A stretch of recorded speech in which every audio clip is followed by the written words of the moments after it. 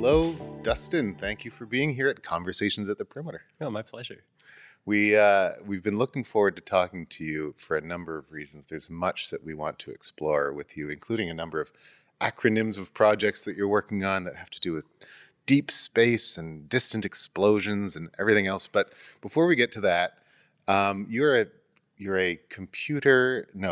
computational scientist. So first, I want to get into what that means, but I want to do so by saying that a couple of years ago, I interviewed you for a story, and you joked that when the job posting for a computational scientist came online at Perimeter Institute, that your friends basically said, "This job was written for you, Dustin. You have to get this job," because it blended big data analysis and astrophysics. So can you tell us what do you do as a computational scientist? Sure. So I have a kind of unusual job here. I'm half in the IT department, helping other researchers make use of computing, and half a researcher myself.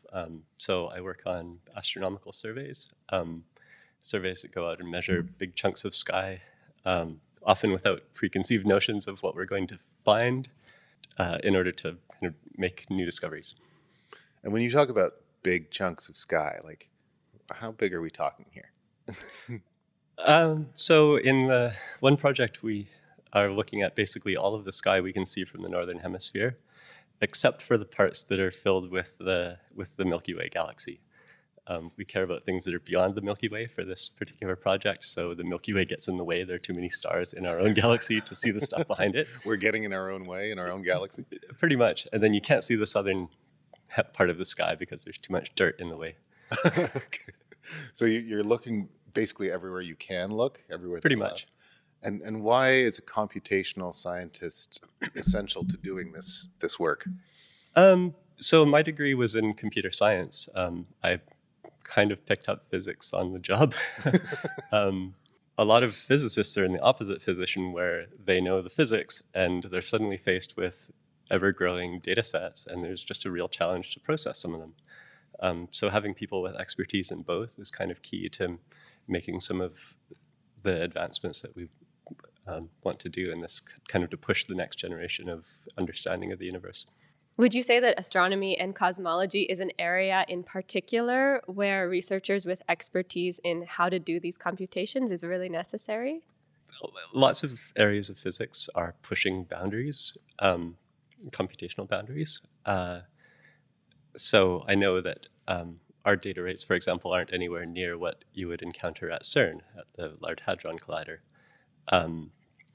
But we're probably in the ballpark. I know that we use a Department of Energy supercomputer for one of my jobs, and my group uses basically the second or third largest user of the whole center, which has like thousands of users. So we're kind of up there, I guess, in terms of data rates. Mm-hmm. Is there so much data because the universe is so enormous and you're looking at so much of it?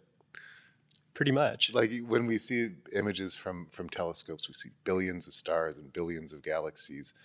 It is essentially all of that stuff out there in the universe is data that needs to be crunched. Yep, exactly. Basically, the sky is big at the scales that you can see from the ground, and that kind of sets the basic scale of the problem. So with the largest camera we have right now, it still takes thousands of images to cover the entire sky. And we want not just one image, but multiple images to understand not only what's going on at any instant, but trying to understand some of the changes with time.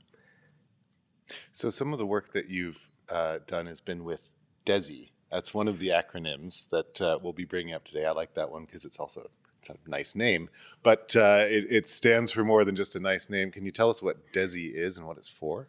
Sure. So DESI stands for the Dark Energy Spectroscopic Instrument. Thank you. So this is an instrument. It's a device that is sitting at the top of a telescope in Arizona. Instruments on these telescopes can be either cameras or spectrographs for the most part. Cameras, most people are pretty familiar with. Mm-hmm. Spectrographs are a little bit different. This one is called a multi-object spectrograph. So basically we can observe many galaxies at once and break their light into spectra or rainbows, and take precise measurements of like the brightness at each point of the rainbow. So the innovation with DESI is that it can take many more at once than previous generations of instruments. It can observe 5,000 stars or galaxies every exposure. Wow. So it's really cool. And that's part of the one camera taking, well, sorry, it's not a camera, it's a spectrograph. Right. One instrument taking 5,000 observations all at the same time? Yeah, that's right. Okay. So this is the real innovation of this instrument. And so to give you kind of a context, the previous generation could take 1,000 at once. That was the Sloan Digital Sky Survey. And that project is also cool, but basically in these projects, you have to choose ahead of time which objects you're going to observe, and because how they work is you stick a fiber optic cable and point it directly at each object that you want to observe. The light comes from your galaxy down the fiber optic cable to a spectrograph that actually splits it into the rainbow. So then the challenge is, how do you point 1,000 little fiber optics at once? How do you point one at once, let alone 1,000 or 5,000? Well, so and the other challenge is you have to, like the fibers are like this kind of the size of a human hair, and you have to point them to finer than that precision. At galaxies collect that are the light. Yeah, exactly. Billions of, right. gajillions of and miles. your telescope weighs many tons. So the thing, the engineering is really amazing. So how do you do it? It's not a person with tweezers, right? It's right. Well, or is it? In the Sloan Digital Sky Survey, what they did was said they chose which galaxies they want to observe ahead of time. They compute where they'll appear on the sky. You have to choose a set of nights that you're going to observe it on and a time within that night. And given that, you can predict where they're going to be. They take an aluminum plate, drill little precision holes in the plate, 1,000 holes for 1,000 galaxies. Wow. Ship those plates to the mountain, and then a crew of people, by hand, plug in fiber optic cables into each of those holes. Wow, and then, that's not how I imagined this would Yeah, exactly. happen. It doesn't sound very high-tech. You're right. So during the night, they would go out and plug one of these cartridges into one of these plates into the telescope, and that plate steers the light. The fibers are just in the right place to steer the light down those fibers to be collected in the spectrographs and make those measurements of 1,000 galaxies at once. Let me say just for a second, because I was talking about the hand-plugged fibers in SDSS. When DESI was being designed or proposed, one of the challenges was that scaling up from 1,000 to 5,000, doing that by hand would just started to get to be infeasible. So the way the DESI instrument operates is really cool. It uses these little robots, and so 5,000 of them, and each of them has two little motors that allow it to rotate the fiber to any place within its little region. So it's sort of like your shoulder and elbow joints. There's one of the motors moves the shoulder, or rotates the shoulder in a circle, and the other can rotate the elbow in a circle. So between that, they can position the fiber anywhere within their reach. And then they're placed close enough together that they can just reach they have a little bit of overlap with their neighbor. So no matter where a star or galaxy lands on the focal plane of the instrument, at least one of them can reach it with its fiber. Right. And it holds out its fiber, and the light pours down and goes into our spectrographs. So another innovation of DESI was that in the previous generation, the spectrographs were bolted to the side of the telescope, and they flopped around during the night and were subject to the temperature, the surrounding temperature. So for DESI, the plan is instead, what we do instead is the spectrographs are put in a nice climate-controlled clean room But then we have to get the light from the top of the telescope down through the telescope. It has moving parts, of course. So there's a 50-meter run of fiber, 5,000 fibers, that goes down to this clean room. And then, so 500 fibers each plug into these spectrographs. There's 10 of them. And the fibers come in a big stack, like they're lined up in a big stack. And then their light shines onto a prism, basically, that splits their light into a rainbow. And then that rainbow lands on like a sensor, a CCD sensor, like a camera, basically. So what you see in the images are 500 like rows of rainbows. But of course they're not, these sensors themselves are monochrome, like they just measure black and white. So you see kind of a brighter or fainter line, 500 of those spaced together across the chip. So brighter spots are, places in the spectrum that are brighter. So during the afternoon, we use these calibration sources. So like, you can shine light of a known wavelength and measure where it appears in the images. So you can say, oh, that little bump is red, right. Or is that, 540 nanometers, and this little bump is at some other wavelength. So yeah, but the thing that's kind of amazing looking at the raw data, though, is that all of them look the same, basically. And that's because the sky is pretty bright. Even the night sky at the darkest times is actually the thing that we detect most strongly in the images. So it's only by subtracting out the contribution of the sky that we get to see the stars and galaxies in behind. It's not an easy way to live. And once all that information is collected from those 1,000 or 5,000 points, does it then go to you to figure out, or you and your team to then do all of the computational work to understand it?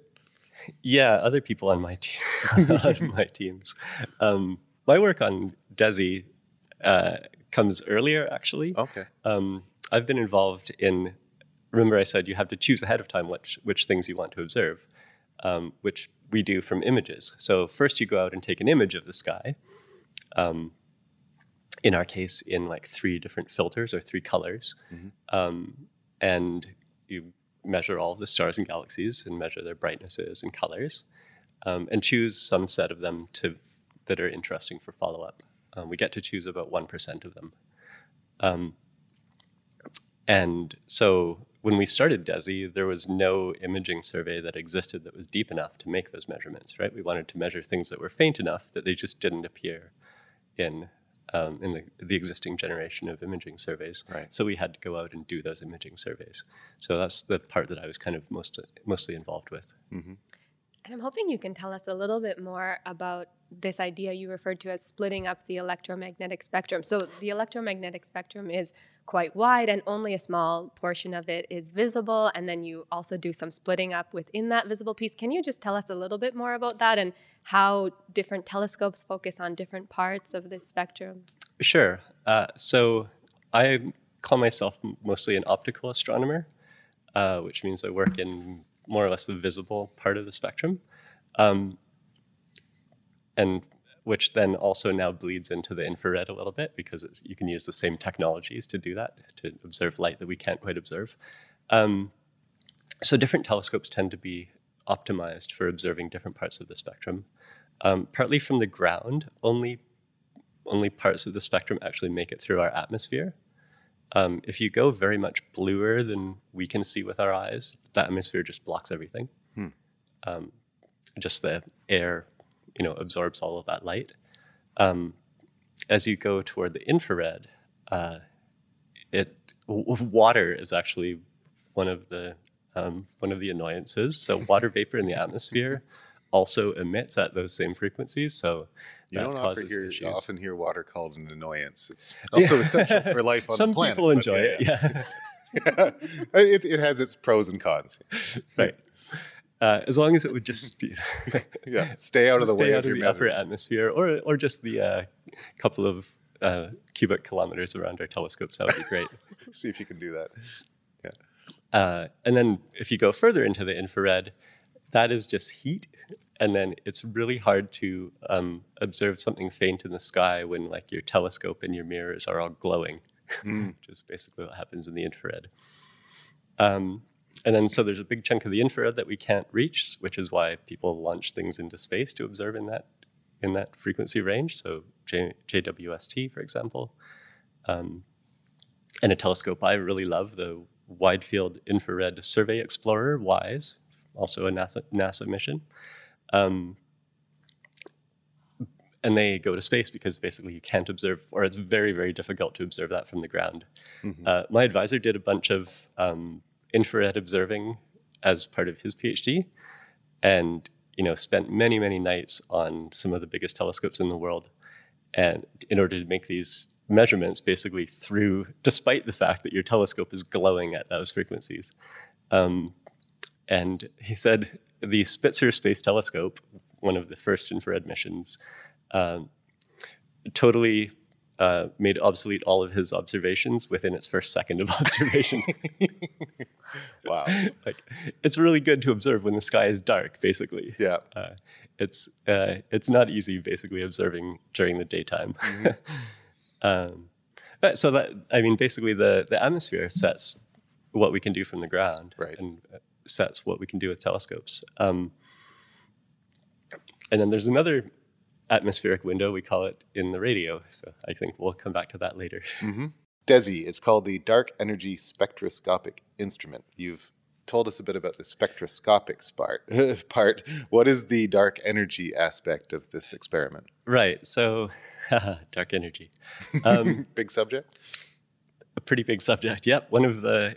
Dark energy is one of the real mysteries in astrophysics these days, or cosmology these days.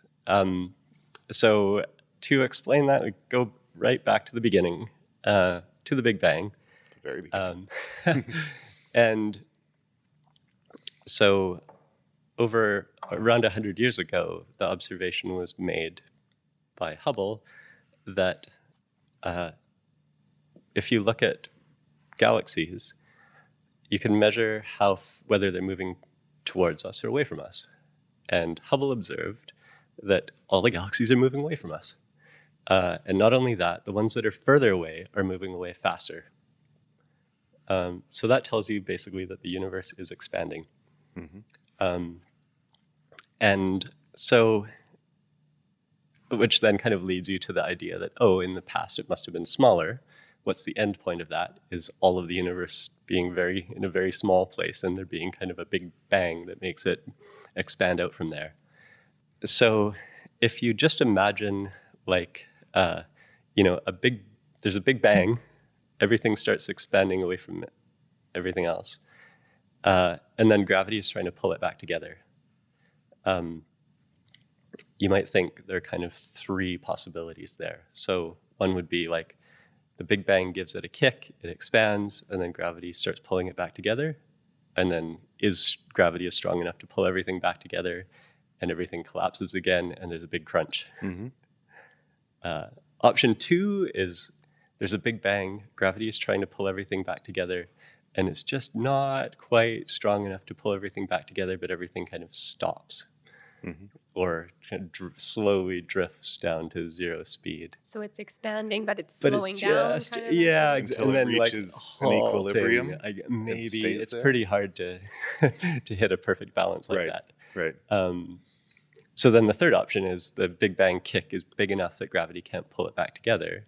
It tries, but as you get further apart, gravity gets weaker. So then it's you hit a constant drift rate where everything's drifting further apart at a constant speed, basically. The mystery of dark energy, which was discovered in the 90s, is that there's a different thing going on. So it's not only the drifting apart at a constant speed, it's drifting apart and there's an acceleration that's pushing it faster than that. So it's like not only was there the Big Bang, there's something else that's continuing to give it a kick. So there's something that we don't know what it is, and things that we don't know what they are. In astronomy, we call them dark. So we've got dark matter, we've got dark energy. We don't know what they are. And it's just making the size of the universe accelerate, like grow larger and speed up in its growth. And it's basically a mystery of what it is. When Einstein first wrote down the equations for general relativity, there is a term in those equations that Einstein put in to keep the universe stable, to keep the universe from collapsing again, because Einstein wanted the universe to be able to be stable. And then with Hubble's findings, Einstein called that his greatest blunder. But then it turns out that that same factor, that same constant in the equations, if you make it negative, it gives you dark energy.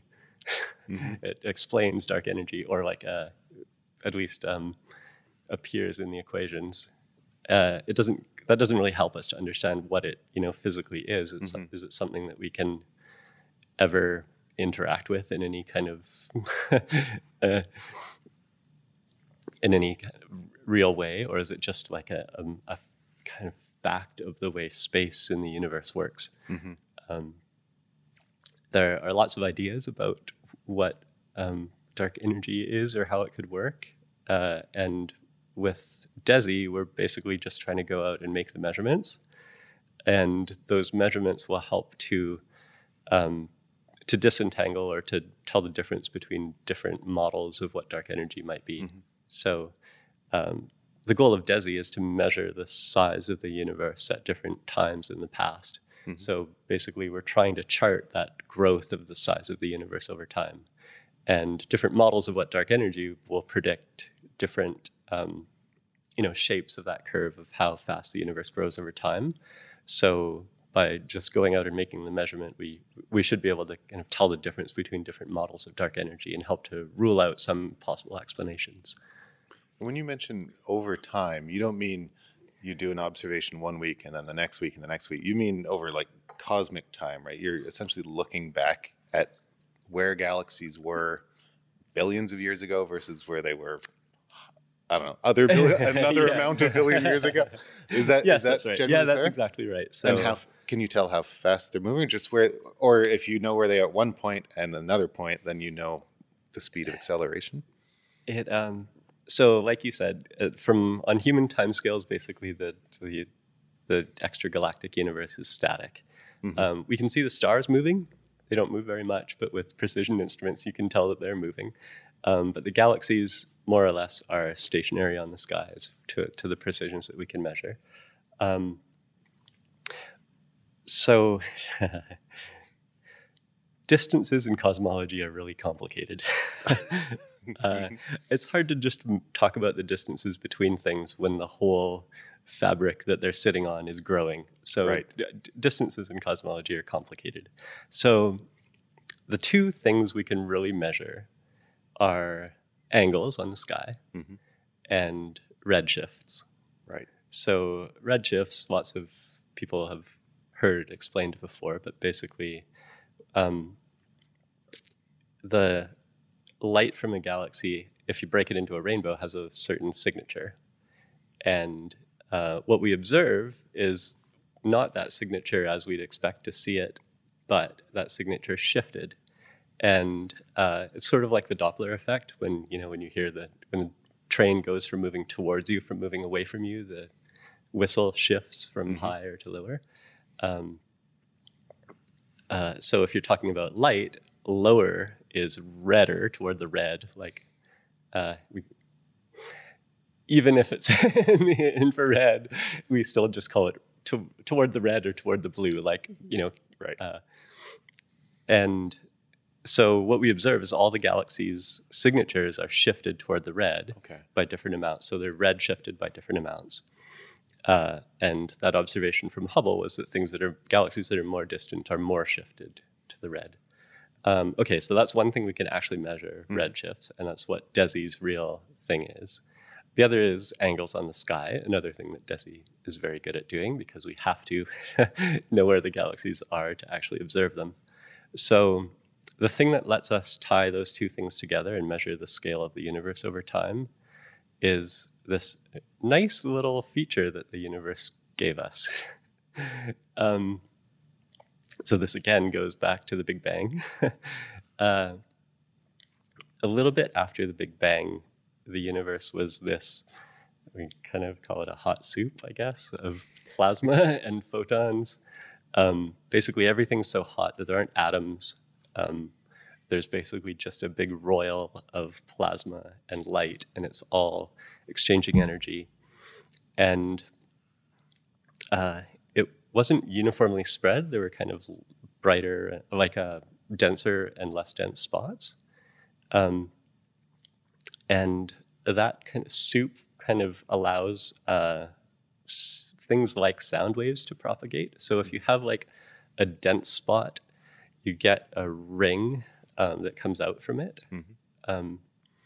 And then there's a magical point 380,000 years after the Big Bang where the universe has grown and cooled enough that that plasma can cool down and you can form atoms. Mm-hmm. And then the photons, it's not a soup anymore. The photons kind of get liberated and are allowed to escape. But those rings of overdensities are frozen in at that point. Mm-hmm. They're sort of imprinted for good? That's right. They're imprinted for good. We can see them by observing the light from that time. That light is now really redshifted into the microwave. Right. And we can see it in all directions. And it's called the cosmic microwave background. It's currently 3 degrees above absolute zero. So it's at 3 Kelvin. It's chilly. Yep. And it looks like it's 3 degrees in all directions, but if you make very, very precise measurements, you see that there are little variations above and below that 3 degrees, 1 part in 10,000, where you can just see the places that were like brighter and colder, like more dense and less dense at that time. And the parts that were more dense, remember our good old friend gravity, pulls all of that matter together, forms stars and galaxies. Mm-hmm. So that little ring that was frozen in at that point has stuck around and means that, so what we get to observe is that if you look at a single galaxy, galaxies aren't spread uniformly on the sky, they cluster. So you're likely to find around a galaxy, you're likely to find other galaxies nearby. Mm-hmm. And then they sort of drop off in density around a galaxy. But then at the radius of that ring, there's a little bump where you're a little bit more likely to find another galaxy. And it's about 1% more likely. Mm-hmm. So it's a little bit of a subtle signal. Right. The universe is very kind to give us anything, but it's... You may not want to place money on it being there all the time. Well, 1% odds. By building DESI, we've placed a lot of money on it being there. And,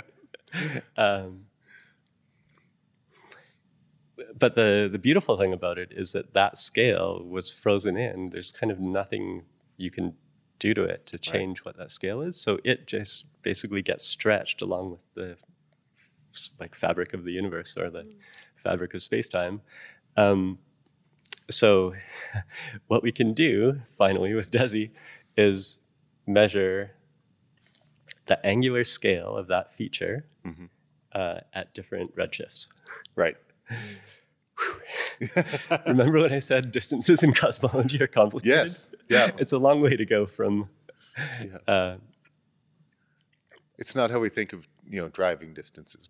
It's a very different sense of distance when or you're just using taking redshift. out a ruler or something. Well, so this is called a standard ruler because it's a thing that we think we know the physical size of, and then we measure kind of what angular scale on the sky it fills at different times.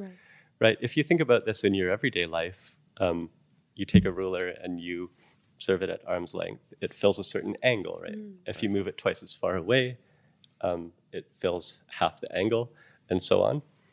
So the weird thing about cosmology is that that doesn't hold because the universe was growing while all of this was going on. That angular diameter distance is called, it's one of many different kinds of distances in astronomy, the angular diameter distance, gets smaller as things get further away, but then it turns over and actually gets bigger again. Things that are very distant are actually bigger on the sky. So yeah, with DESI, we get to kind of chart out this angular size of a ruler of a known size. And have you personally been one of the people who pokes tiny holes in aluminum and feeds fiber optic cables through them? Have you been there on the site doing this kind of work? So it's embarrassing. I'm like an expert on some of these telescopes that I've never been to, and the Sloan telescope is one of them. I've still not managed to get to that site. Yeah. So in these projects, they're large projects. They have hundreds of people involved usually, dozens of institutions. And so we do complicated time tracking to keep track of like who has actually contributed. And I'm an architect in the SDSS project, but I still haven't managed to go to the telescope. Oh, that's a shame. It looks nice. I have seen the machine shop at the University of Washington where they drill the holes, but that's not quite as glamorous. Yeah. Haven't seen the machine in action, the precision drilling machine that they use to put the holes in just the right spot so that the galaxy light will fall down them. You were telling us before that a lot of your work was in this pre-analysis stage to decide where the instrument should be pointed. What are you doing now that pre-analysis, I guess, is finished? Yeah, it's funny being involved in these projects from the early part because our work was mostly done by the time the instrument was on the mountain, mounted on the telescope, taking observations. In these projects, because we're trying to measure these really subtle signals where there's like 1% more galaxies at a certain radius than you'd expect, it's pretty important to understand not only the ones you observe, but the ones you don't observe. So we go to a lot of effort to track kind of all of the effects, all of the statistical effects that can cause us to not observe a galaxy or observe more galaxies on a certain part of sky than uniform. So for that reason, to make the bookkeeping easier, basically, with these projects usually freeze the sample. Like we choose the set of galaxies we want to observe at the start of the project, and then hold that fixed, like just proceed with that plan for the next 5 years in the case of DESI. So yeah, basically all of our work had to be done before the main survey started. So one of the things I'm doing is figuring out what we should do with DESI next. It was funded for a 5-year mission or 5-year survey. But at the end of that time, it's still going to be the best instrument in the world for this work, or at least one of the best instruments in the world for this work. So we're currently kind of trying to devise some plans of what to do with it next, which is kind of a combination of an interesting science case and a feasible set of galaxies to observe. And part of that might involve going out and doing more imaging along the same theme. Are you confident that the mystery of dark energy can be solved, or maybe will be solved through some of these efforts and the ones that will follow? That is a fascinating question. I know it requires some optimism and you don't have all the information, but there's a lot of progress being made, it seems. Yeah, it's one of the big mysteries in cosmology, so we're putting in a fair bit of effort toward it. The thing that is a challenge is that all of the current observations point to it, are consistent with it being kind of the simplest explanation, which is kind of that cosmological constant that Einstein's equations allow. So everything so far is consistent with kind of the most boring explanation, which is still like mind-boggling and really difficult to understand or like to have a real like intuitive sense for. And we don't really have an explanation for it. It's just kind of like it's just a fact of how space behaves. That there's this weird fluid kind of thing that pushes space apart. And when you push space apart, you make more space, and then there's more of that stuff in it that's pushing it apart more. Right. It's pretty noodle bending. Yeah, I was going to say. I saw it described sort of like if you had a balloon, just a normal party balloon, and you squeezed it, the analog would be the balloon would just keep collapsing even after it wouldn't resume its original shape. But in this case, no matter what you do to the universe, it seems to be accelerating and getting bigger. Yeah, I guess with DESI, it's possible for us to make this next generation of measurements of like how big the universe is over time. So that's, for some of us, that's good enough. The fact that it's there and we can do it. And those measurements then kind of push theorists toward coming up with different explanations or refining their explanations. A lot of cosmology ends up being this kind of back and forth between theory and observation and computation and like simulation. So basically, this is just our next step on the observational side, is to make the measurements and see what the theorists can do with it. Right. And you mentioned observational astronomy being sort of more of your bread and butter than radio astronomy, but you're also involved in radio astronomy. And until you told us this a couple of days ago when we were chatting, I never really made the distinction in my head that there's two different, or at least two different. Could you tell us sort of the difference, and then maybe tell us how you work in radio astronomy as well?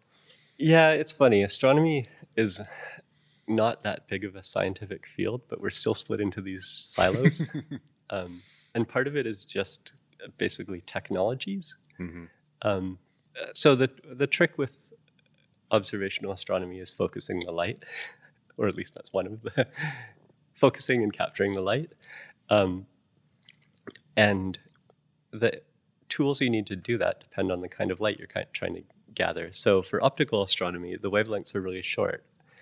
So if you want to make a mirror that focuses that light, it has to be ground really precisely. It takes years to make an astronomical mirror. And when new projects get funded, that's often the first thing they do is book a spot in the mirror lab to get their mirror built and polished, because that will take as long as the rest of the project put together. Because even if there's a tiny little defect in the mirror, it could ruin everything, right? As long as the whole thing is basically the right shape, you can get away with small parts of it being imperfect. But if the whole thing is the wrong shape, then you're just in a world of hurt. So when Hubble was originally launched, it had this issue, and that just means that you want all of the light that comes from a distant point to bounce off your mirror and hit the sensor at the same place. And if your mirror is the wrong shape, that doesn't happen. And if your mirror is too rough, then that also doesn't happen, because the waves hitting different parts of the mirror, instead of adding together, interfere with each other and subtract. So in optical astronomy, the mirrors have to be just beautiful.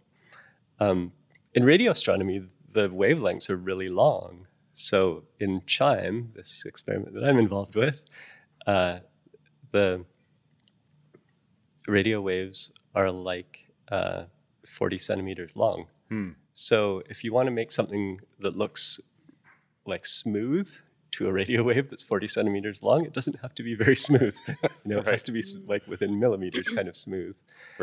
So radio telescopes, the mirrors or reflectors tend to be really cheap compared to everything else. In CHIME, they're made out of a kind of metal mesh.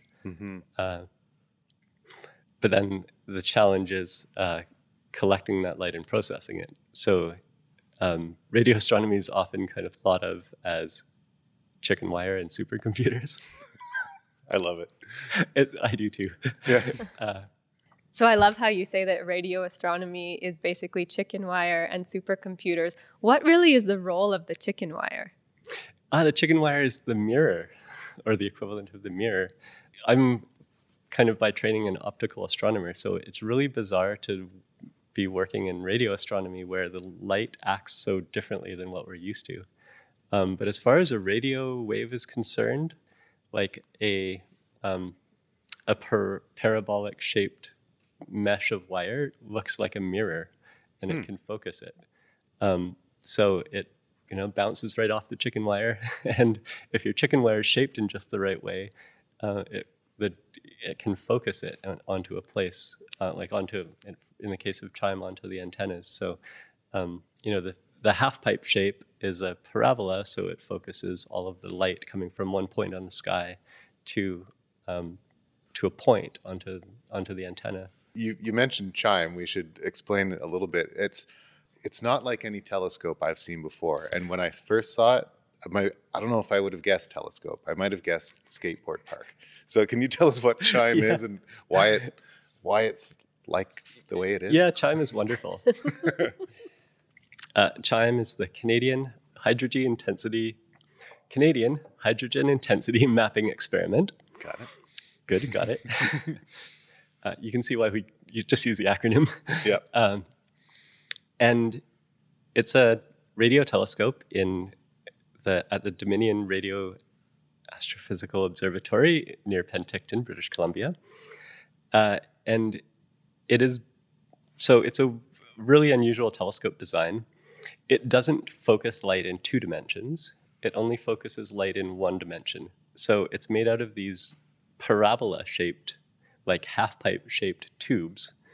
And so it focuses light in the direction across the tube, but not the direction along the tube. So if you have light coming from a distant galaxy, say, it hits the reflector and it's focused onto a line along the middle of the half pipe. Okay. And then CHIME has a bunch of antennas along that line that gather all the light. And then it goes into our handy supercomputer. And behind the chicken wire? That's a different part. That's a different challenge. Yeah. So we'll get to that. Yep. And so the cool thing about that is that you can focus in that other dimension after the fact in the supercomputer. So so if you think about, say, a star that's to the north of the telescope, it will hit the northern part of the half pipe sooner than the southern part, right? So and all those waves will bounce up to the antennas along that line. And if you, in the supercomputer, then take the northernmost antenna, and then take that value, the antenna just to the south of it, and delay it a little bit, and add them together, and take the one south, just to the south of that, and delay it a little bit more, you can add together the waves that hit the telescope at different times, and that is basically like acts as though you tilted the telescope by that amount so that they would hit at the same time. Right. Right, because the telescope itself doesn't have moving parts, right? Yeah, the telescope is huge. Yeah. It's 20 meters wide, and each half pipe is 20 meters wide. There are 4 of them, and it's 100 meters long. Wow. And it's like heavy and huge. So it has no moving parts. We can't steer it in any direction. It basically just sees a strip of the sky. And then the Earth conveniently rotates, so we get to see basically half of the sky or 2/3 of the sky every day. That's handy. It is pretty nice handy. of the Earth to do that for you. It's pretty kind. Yeah. Yes, but the cool thing then is that we can, by more or less delaying the signal from the different antennas and adding them together, it acts like a telescope that's pointed in a certain direction. But then if you just delay it by a different amount, you can point it in another direction. Right. And it's all done by software. Yeah, that's right. It's all done in software, and you can do it all at this. You can point it in all of those directions at the same time. Oh, that's cool. And then with the 4 half pipes, you can combine those in different ways and kind of point it in software in the east-west direction as well. And this is not dark energy search. This is a different, or is it related? It is related. So the CHIME telescope was built for doing this thing called hydrogen intensity mapping, the HIM part of CHIME. And the idea there is that as you go further away or farther back in cosmic time or to higher redshift, it gets harder and harder to observe galaxies because they're just faint, right? So doing this trick that we do in DESI of trying to measure galaxies and then measure the slightly more likely to observe one at that magical distance away, that trick just gets really hard because the galaxies are faint. And the thing that's kind of frustrating about it is that you're going to measure a bunch of them, but you know that they cluster, and like you have to measure a whole bunch of them to kind of map out this cosmic web. And so the idea with hydrogen intensity mapping is, let's not measure individual galaxies, let's just measure all of the hydrogen collectively. And that hydrogen is around all the galaxies and along the cosmic web and filaments and everything. So don't try to measure individual galaxies, just measure the kind of the broad sweep of hydrogen and use that to understand this growth of the universe over time. So CHIME was built to do that experiment. And they're trying to map a region or a range of redshifts that slightly overlap DESI, but go further than we can really go with galaxies. So it's looking back closer toward the Big Bang with this totally different technique of mapping the hydrogen, which emits in the radio and then gets stretched out. So I'm not actually involved in that side of it, the cosmology side, the hydrogen intensity mapping side. And this is another kind of cool thing about radio telescopes. While CHIME was being kind of proposed and built and designed, people realized that it would also be really well suited to uncovering another astrophysical mystery, the mystery of fast radio bursts. So fast radio bursts were first discovered in 2007.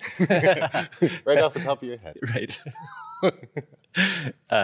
That's recent. That's not that long ago. Yep, exactly. It's and they were discovered in archival observations, or rather, the first one was discovered in archival observations. And what fast radio bursts are, or what we observe, are these really brief, they're like a millisecond long burst of radio light. And that's the the quick, they're fast, they're in the radio, they're bursts. Oh, it's a good name for them. Yeah. Yep.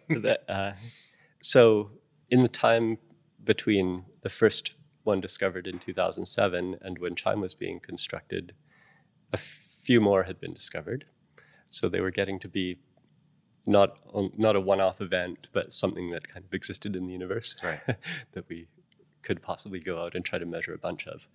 And so the fact that CHIME can see a huge chunk of the sky at once and observes the whole sky once a day, thanks to the Earth rotating, makes it a really good instrument for searching over the whole sky for something that you don't know where it's going to come from. So funding was secured to build an addition to the CHIME telescope, which was just a fast radio burst search part of CHIME. So it's called CHIME FRB. And so remember how I said in software, you can focus the telescope in at different directions. Basically, we ask that supercomputer to do some different computations and send the data to the CHIME FRB system, which is itself another little supercomputer that does this real-time search for fast radio bursts, so all over the sky. When you say a real-time search all over the sky, is this where the big data comes in? Lots and lots of data? Yeah, that's right. So the CHIME correlator, that's the one of the supercomputers involved in this whole thing, focuses the light in 1,000 spots in the sky for us and breaks it into 16,000 frequency channels. So, you know, when you're tuning the radio and you can choose different FM stations, we have 16,000 stations to choose from. Wow. Some of them are just full of people's cell phone LTE traffic. Thankfully, we can just ignore those ones. Just everyone has a radio station they don't like, right? Yeah. Just tune it out. Yep, just skip those ones. Yeah. But how many of them are taken up by the cell phone? Oh, more and more. It's a noisy world with all the It is a noisy communications world. traffic. Yeah, that's right. We lose 10 or 20%. It's pretty bad. But it's kind of a consistent range. For the most part, the 4G LTE bands are just lost to us entirely. And then there's some other ones that come on and off periodically that we have to filter out. So anyway, the correlator sends us 1,000 places on the sky, 16,000 channels, and the brightness in each channel 1 time per millisecond. Okay. So that's 1,000 times 1,000 times 16,000 per second. Yeah. And that is basically just too fast for us. It's too much data for us to write to disk. So those signals get sent to this set of 128 computers that are searching through the data in real time, looking for the signature of a fast radio burst. So I said that they're a burst, but they're a burst at their origin, but then they have to travel through a bunch of space to get to us. And space isn't quite empty, so when those radio waves interact with electrons, what happens is the high frequencies arrive first and the lower frequencies arrive later. It's called dispersion. So what we observe is that there's kind of a sweep down from high frequency to low frequency that can be tens of seconds long or like a minute long. So this real-time search has to look through, has to store like a minute of data and look for kind of all the possible different sweeps down, depending on how many electrons were between us and the source. That determines the shape of that sweep. So it's searching for all these different sweeps corresponding to kind of different distances of the fast radio burst being away from us. Right. For these 1,000 places on the sky simultaneously. And then basically if we find something that looks interesting, we write down just the data around that place on the sky and that little chunk of time for later analysis. Right. So in those cases, you'll save everything that's coming in, but most of the time, you'll just get rid of most of the data. Yeah, that's right. So we'll save everything that comes to the CHIME fast radio burst side. That's been reduced a lot already from the raw data rate collected by the first supercomputer in the chain. For things that are really bright, we'll also ask that one. It also saves a little chunk of past data, and we can ask it to also save a little chunk of data around the sweep. That one collects 800 gigabytes of data per second, so we only ask it for a tenth of a second around where the sweep was. Wow. Sorry, how little time? I'm trying to wrap my head around in the sense of data, the way we understand it. This is that's right. Enormous, So right? 800 gigabytes a second. So if you go out and buy the biggest hard drive you can these days, say 12 terabytes, that fills up in like 15 seconds. It's amazing. And this is the data to CHIME or just CHIME FRB? That's the data to CHIME. Okay. Yeah, so that's reading all of the voltages from all of the antennas along the half pipe of CHIME that then can get added together in different ways to point the telescope in different directions on the sky. And you told us the other day when we were chatting that just the sheer volume of data is equivalent to, or it's a portion of the entire data exchange on our cell phone networks in North America. So, yeah, I looked it up. It's a moving target, but if you look at the international data transfers on the internet, inside the CHIME supercomputer, it's doing 1% of that. So Every like second? 1% of the world internet traffic is being exchanged within that CHIME correlator to do those additions of like pointing the telescope at different points on the sky. And it's doing that over and over again? Just continuously. It's amazing. Yeah. Wow. During the day, CHIME doesn't, radio telescopes don't care. Yeah. We can see the sun, but it's not the brightest thing in the sky. Rain is a little bit of a downer. And you mentioned airplanes are a bit of a pain as well. Airplanes are terrible. They're it's not so much the signals that the airplanes themselves are emitting, but they're like, as far as the radio waves are concerned, they're a mirror in the sky. So we can like see over the horizon down to the noisy cities and cell phones and other things around. So when the CHIME telescope's not that far from the Kelowna airport, so we see many airplanes and have to filter them out. Yeah, that's amazing, the amount of things you have to contend with. The Milky Way's in our way, water's in our way, all these things we take for granted. And where do you actually process this data? So for CHIME, it's all on site, almost all on site, just because the data rates are too big to move anything off. It would be way too much traffic to try to compute it, like to move it somewhere else and compute there. So all the computing is done on site, basically.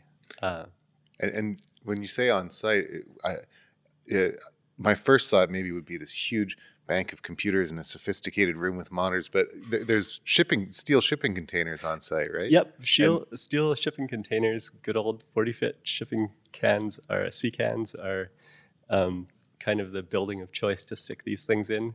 They're cheap enough to get and robust. So yeah, one of the challenges is that a big computer cluster is itself really noisy in the radio. It just makes a lot of electrical noise. So inside of the steel shipping container, we also have to build like a shielded room that the computers can go in so that they don't make a bunch of noise that we then hear with the telescope. So there's natural challenges and challenges that we create ourselves with our technology that we have to get around. Yeah, that's right. And the kind of fun thing is that, because the radio waves are pretty long, if you drill a small hole in the shipping container, the radio waves can't get through it. So the shipping containers have all of these, basically small holes where all of the cables and power and cooling and everything come into the shipping container and into the supercomputers inside. I'm wondering if you can also speak maybe a little bit more broadly to a challenge that you might face when collecting all of this data in an experiment and then having to figure out how to store it. And maybe we can play the question from Domenica. My name is Domenica. I'm a student at the Architect University and the PSI Startup Program. I was wondering is it a fundamental issue, the fact that computations depend on the discrete, whereas the physical laws depend on the continuum? Yeah, that's a deep question. The physical world is continuous as far as we observe. Quantum theorists might argue about that, but at our scales it's continuous, but we have to do all this. Our current computing is all discrete, right? So in CHIME, the antennas are really measuring this continuous signal, and from the antennas, but those come through cables into the first supercomputer in CHIME, and basically the first thing we do is turn them into digital signals,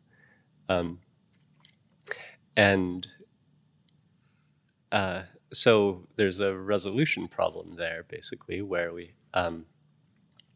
you have to choose how many bits to use to represent it. And so if you look at your computer display, you might think that, it sort of looks like it can make all of the colors that you can observe, right? But modern computer displays use 8 bits for each of red, green, and blue. So they can make 256 different levels of red, green, and blue. And that's enough that we kind of can't distinguish between them. So as far as we can observe with our eyes or our brains, that's fine enough that a discrete set of levels looks continuous to us.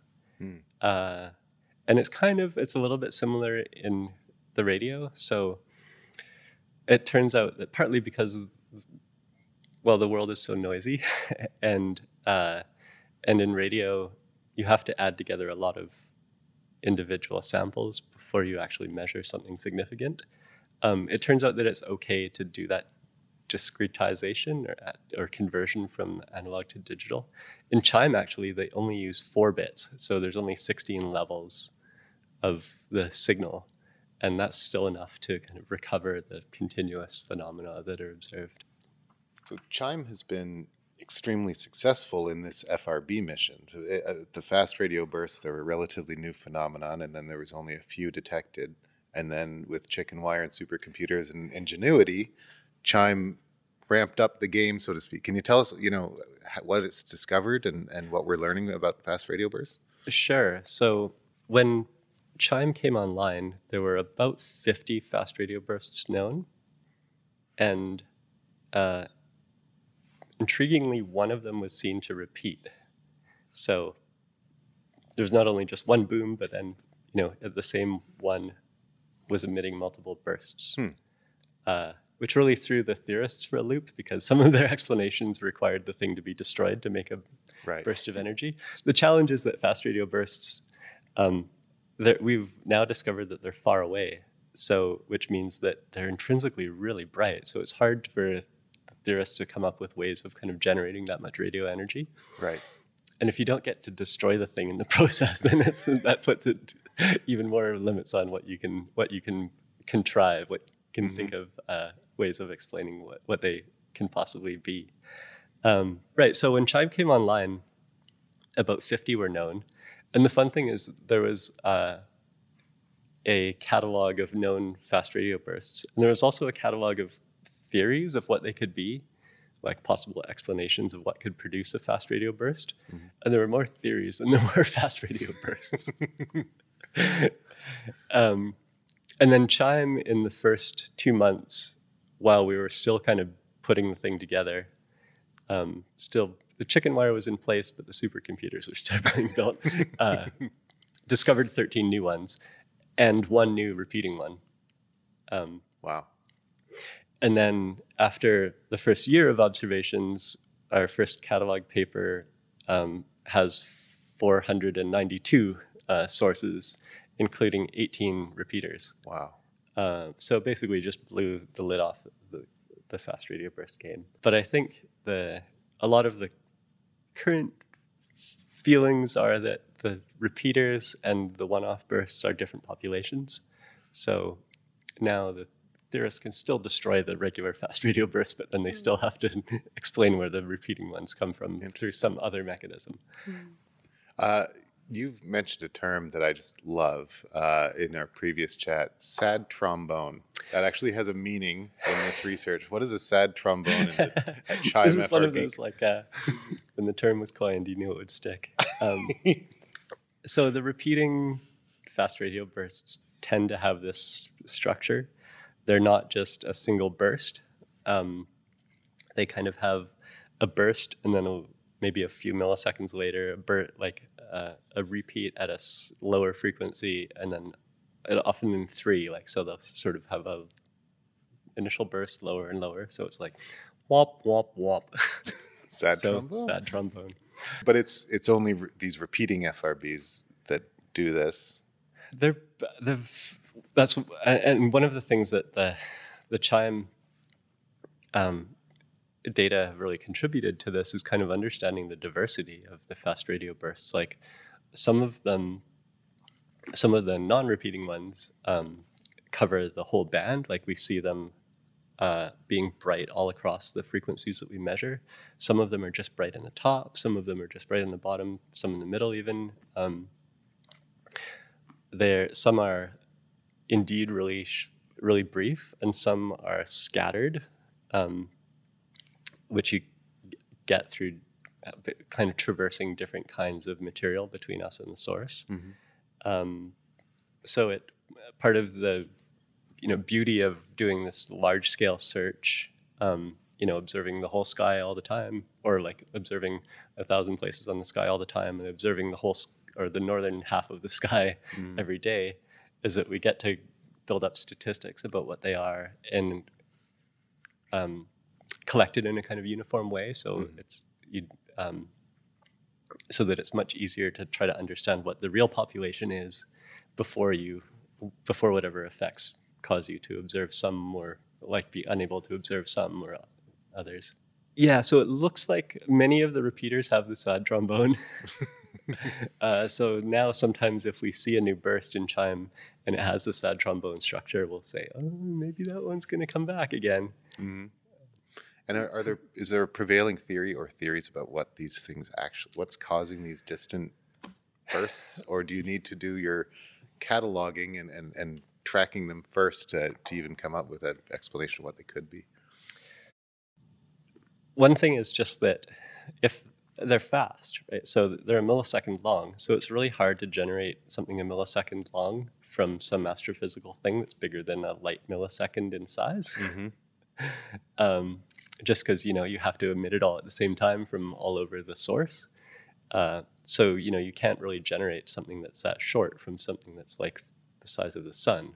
Right. Because it just won't all arrive at the same time. So It won't be a millisecond long burst.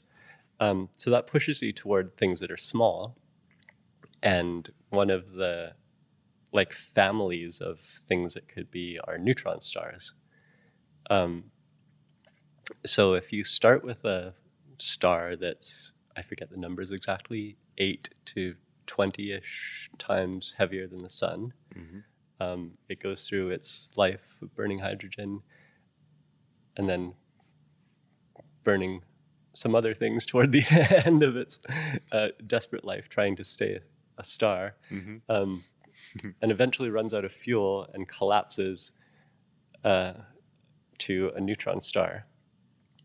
And neutron star material is really bizarre because you take all of, say something most of the size, bigger than the mass of the sun, and squeeze it down to 10 kilometers in size. There aren't atoms anymore.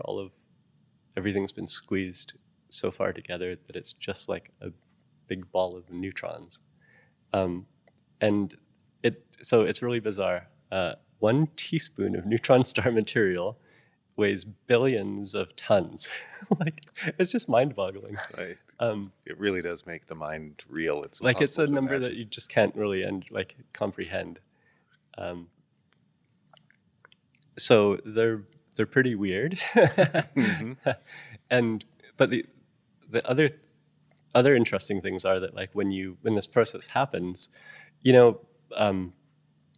if the star was spinning initially, it can't really get rid of that spin. It keeps spinning. But now instead of, a very stately, slow rotation of something the size of a sun, if you can picture a figure skater spinning and then pulling in their arms and spinning faster and faster mm-hmm. and faster, mm-hmm. imagine that just continuing on to go instead of spinning, once a week or once a day or something. Some of the neutron stars that are observed will spin 1,000 times a second or more. Amazing. So they're the incredibly heavy things that can be spinning really fast. And similarly, their magnetic fields they often keep. So then you have something with a magnetic field that's spinning really fast. And that, if you're a theorist, that's good ingredients to make something that can emit radio waves. Mm-hmm. So these pulsars are known, neutron stars that are observed to emit periodic pulses mm-hmm. of radio waves. they were first discovered in 1967 by Jocelyn Bell Burnell, Right. Who is amazing. Mm-hmm. So some of the theories for what fast radio bursts could be are kind of exotic types of neutron stars of some kind. The problem is that the fast radio bursts are like millions of times brighter than neutron stars that we know in the Milky Way. So and you can't just make them bigger, because if you make them too big, they collapse to black holes. So Right. you can't just make a bigger neutron star. It has to be, there has to be kind of something else going on. So we got another kind of clue or a hint maybe in 2021. There was a fast radio burst from a neutron star in our own galaxy, a special kind called the magnetars. They're kind of neutron stars with really extreme magnetic fields. And CHIME observed that, like, we caught that one, we saw it go streaming by, and we said, ooh, that's interesting. Mm-hmm. And it kind of has an energy that's in between. So it's a few hundred times brighter, I think, than usual pulsars. So it's kind of filling in a bit of that, Right. that factor of a million you need to get to fast radio bursts. So maybe they're this extreme kind of magnetar. Yeah. So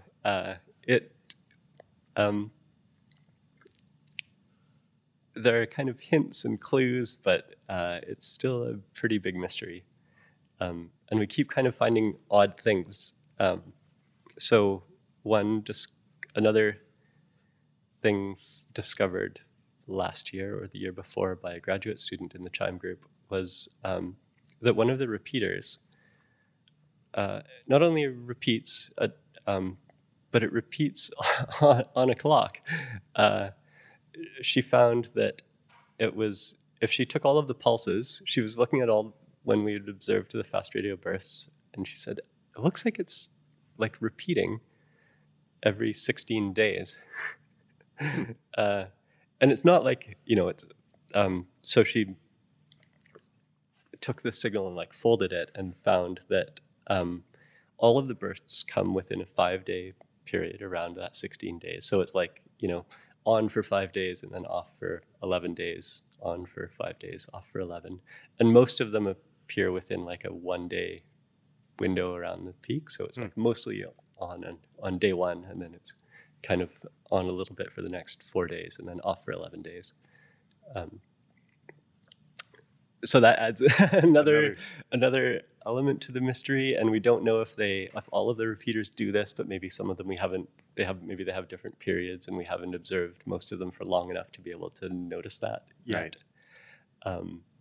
So then that maybe makes you think that maybe there's like a neutron star and something else in a binary, like orbiting each other, and then when you have that, you can get it so that the neutron star is spinning, and it's sort of like a lighthouse or like a top that's wobbling. Right. And when you're looking straight down on the top, you can see a burst from it.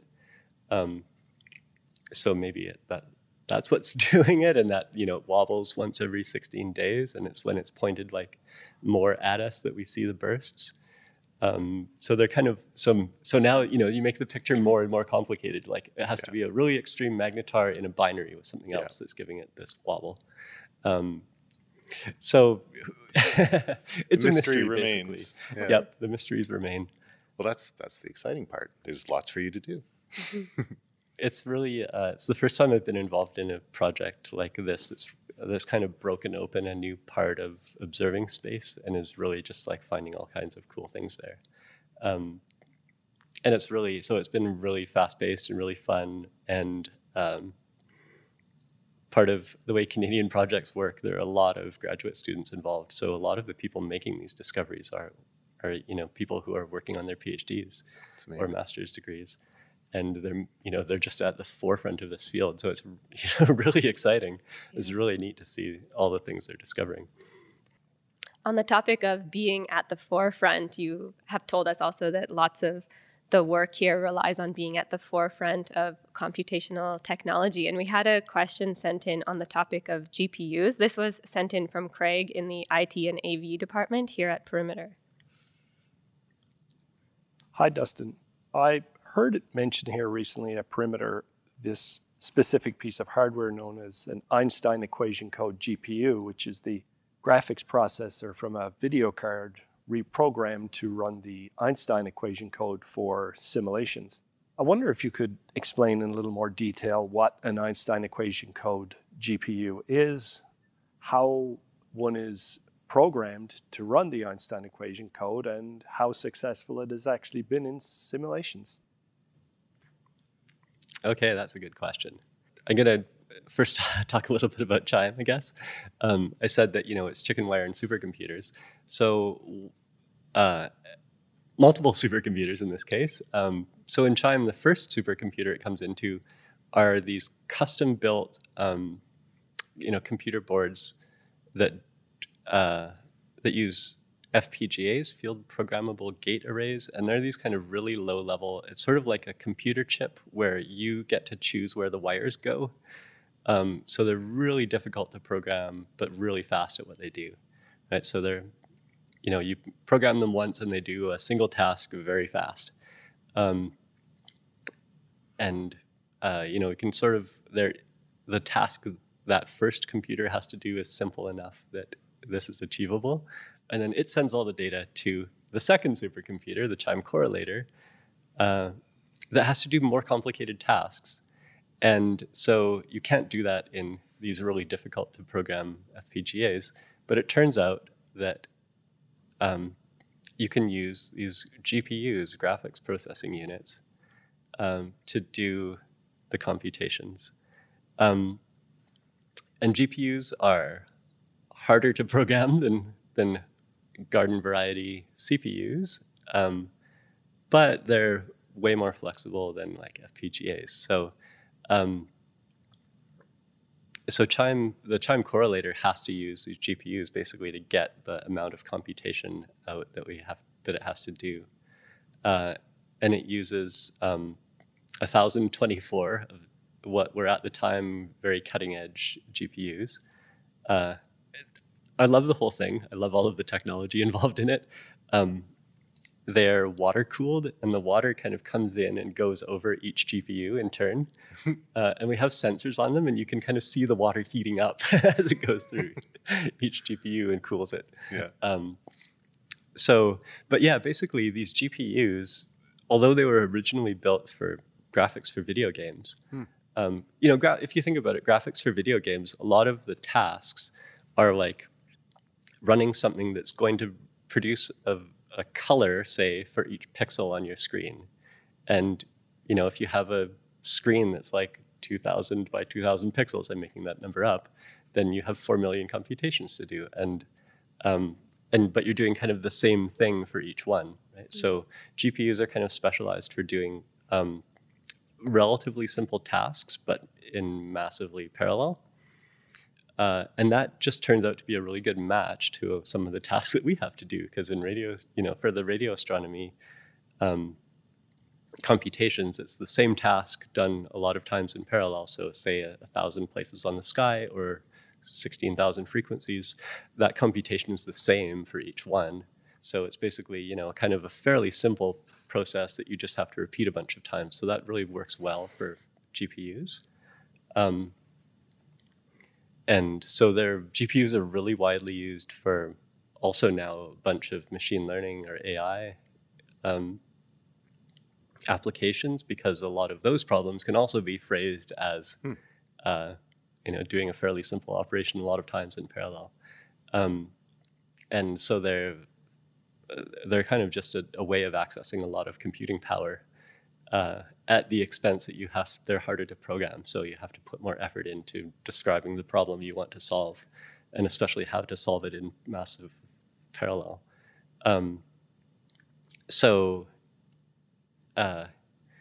This Einstein equations, this was actually work done by people including my my boss and office mate, Eric Schnetter at Perimeter. And they work on computer programs that solve the Einstein's general relativity equations. So you might have heard it said that in general relativity, matter tells space how to bend, and space tells matter how to move. So, when there's mass, it changes the shape of space, and then mass moves along straight lines in bendy space. Mm-hmm. So if you're a mathematician, that sounds like differential equations.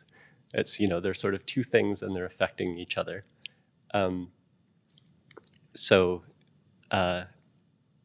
Those are equations that you can solve. If you put a bunch of mass down, you can compute how the space will be bent, and then you can compute how the mass will move around in that bendy space. Mm-hmm. So it's possible to, understand, and you only need this when you're dealing with really extreme kinds of situations. So black holes often come up, neutron stars probably. Mm-hmm. But in order to understand situations like that, basically you can either try to understand really simple situations with math on a blackboard, or you can do computer simulations of them. And those computer simulations involve doing a lot of the same computation in parallel. So they lend themselves to GPUs. So Eric's group have made implementations of solving the Einstein equations on GPUs. So it's really neat, it's a really,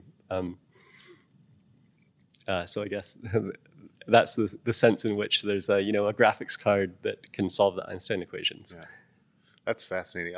I knew that that question was coming up, and I was looking forward to your answer, because that's an area that I know very little about, and now I know something as opposed to nothing, thanks to you. We actually have two more questions from students. Let's hear. Hi, Dustin. I'm Summer from Waterloo. If you could travel anywhere in the universe to see something with your own eyes, what would it be? Oh, goodness. I don't think I'd want to put my own eyes close enough to a fast radio burst to see it. Let's say you're safe. You're in a safe space vehicle somehow. Okay, good. With enough shielding, I'd love to see a fast radio burst, because what on earth are they? And, like I said, the theorists really are working hard to contrive scenarios that can make a fast radio burst. So there's going to be all sorts of wild stuff going on around something that can make a fast radio burst, is my guess, or my hope at least. I mean, black holes, of course, are like the accretion disk, and because we don't see bendy space in our everyday lives. So right. There was a recent news article looking at light that comes out the back, behind a black hole, and is bent all the way around, mm-hmm. or sometimes bends around and makes multiple laps before it gets out and sees you. So we don't really experience the fact that space is bendy, but mm-hmm. So it would be pretty cool to see bendy space around a black hole. I agree. And we have a second question that may follow from the first. Hi, Dustin. I'm Justina from Waterloo. I was wondering, what's the most fascinating thing to you about the universe? Wow, that's going right to the core of it. Well, one of the really bizarre things is that the universe seems to be kind of comprehensible with math.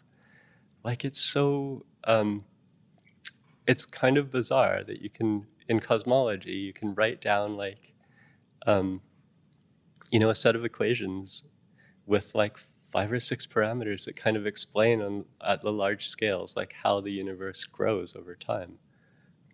That to me is just bizarre.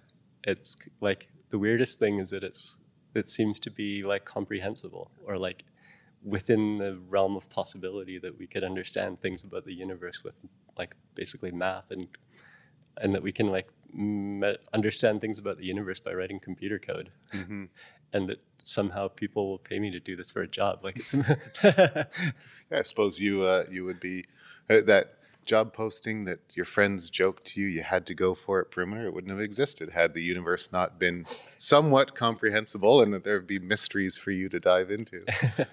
Yeah, well, some people say that like we are like the universe's way of understanding itself. You mentioned that one of the downsides of your job is you don't always get to go to the telescopes that are doing the work, and you haven't been to CHIME even though it's really close to where you grew up, right? Yeah, it's just one mountain range away from where I grew up in Christina Lake. The long British way is Columbia. over the mountain, but so yeah, you're from British Columbia originally, and you still haven't made it to the telescope. It's one mountain range across the way. I know. I still have my mom is quite upset.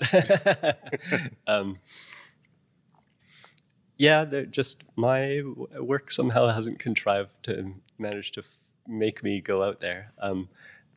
We have staff members on site and team members on site. So, but for the goal is for the whole system to be remotely operable.